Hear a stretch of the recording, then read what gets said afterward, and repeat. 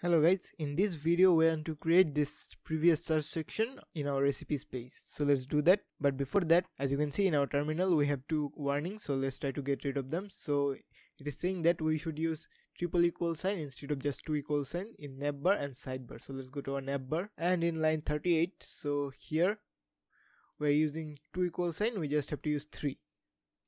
So this is just a warning from linter. This is not an error or anything, it's just a good practice. Save. And now in our sidebar again in line 9, so let's go to line 9, which is here. We just have to add another equal sign like so, and now our warnings are gone. So let's start building this section here. So let me open up my sidebar, and now we want to work on our recipes page. So for now we only have this text here, so let's go to our recipes page, which is here. So as you can see we have this dummy text, but now we want to start creating this section, so let's do that. So I'm going to create a div.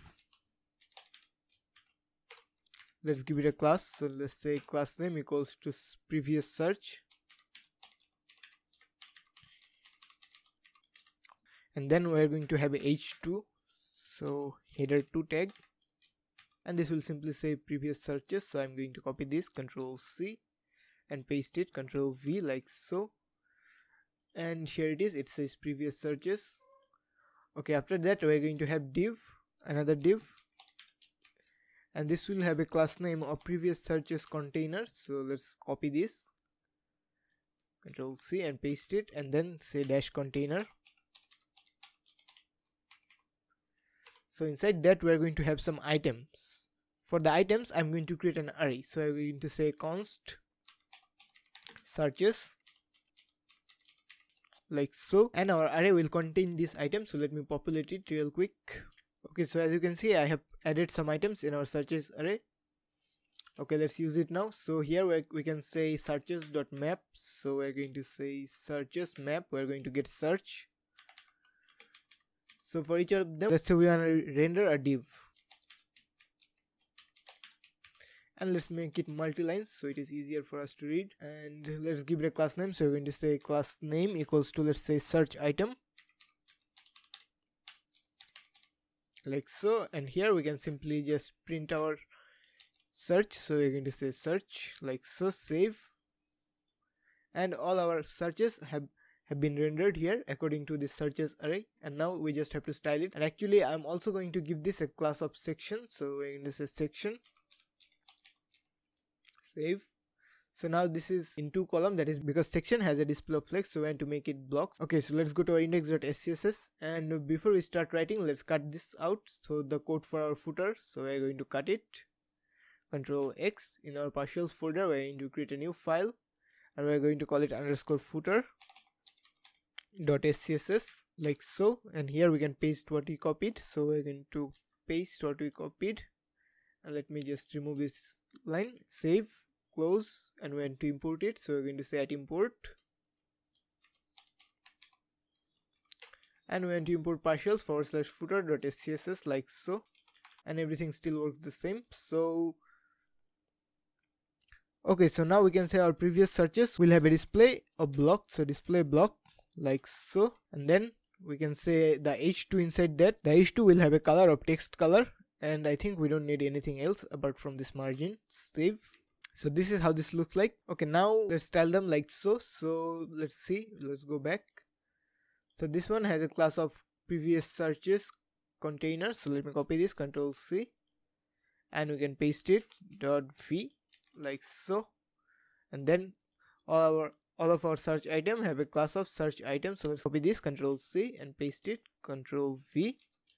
So first of all they will have a background color of our primary color, so we're going to say var dash primary color, like so. This is how they look like, and they will have a display of inline block, so we're going to say inline dash block, so inline dash block, like so, and we want some padding, so we're going to say padding of, let's try 0.5 em, and let's also add some margin. So we're going to say margin of, let's say we want the margin top to be 0, the margin right to be, let's say, 0.5 em, the margin bottom will be 0.5 em, and the margin left will also be 0. Save, and this is how they look like. Let's see, and pretty similar I think.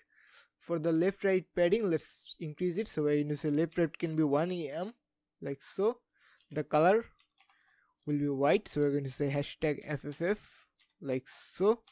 And the border radius, so let's say border radius of, let's try 30 pixel. Okay, this should be border radius, not border, so we're going to say border dash radius of 30 pixel. Save. And now we have this rounded border. Okay, I think we need to increase our spacing, so let's try 0.75 instead of just 0.5. And I think it should be 1. So we're going to say full 1 em and 1 em. And yeah, I think this is pretty close to what we have. And now we also want some box shadow, so we're going to say box shadow. So let's say the X will be 0, the Y will be 3 pixel, the blur will be 6 pixel, and the color will be our shadow color. Save.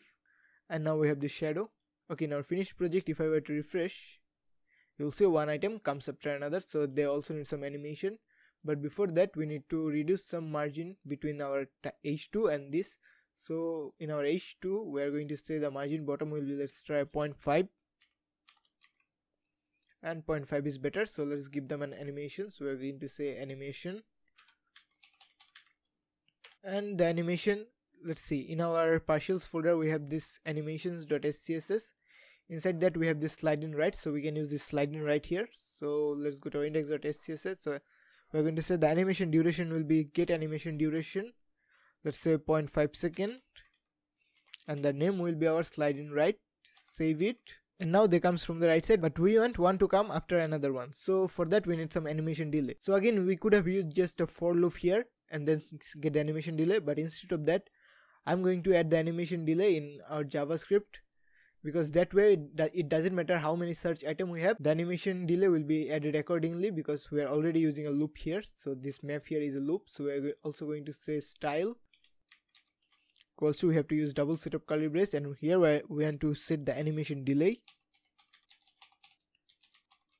Okay, so for the animation delay we also need to get our index. So here we're also going to get index, so we're getting the search, and we also want to get the index. Okay, I think we forgot to add a key here, so let's say the key will be index. So our div will have a key and the key will be index, and again we can use this index for our animation delay. So we can simply say index times, let's try 0.2, and plus we want an s for second. Save. Let's click on refresh, and this is working, but initially we want them to be hidden. So let's go to our animation. So here, so initially we want the transform to be this and the opacity to also be 0. So we can just copy this, Ctrl C. Let's go to our index.scss, and here we can paste it. Let me fix the indentation. And so now our animation fill mode have to be forward, so we simply have to say forward. Save. Let's try to click on refresh, and now one comes after another. Let's try to see here.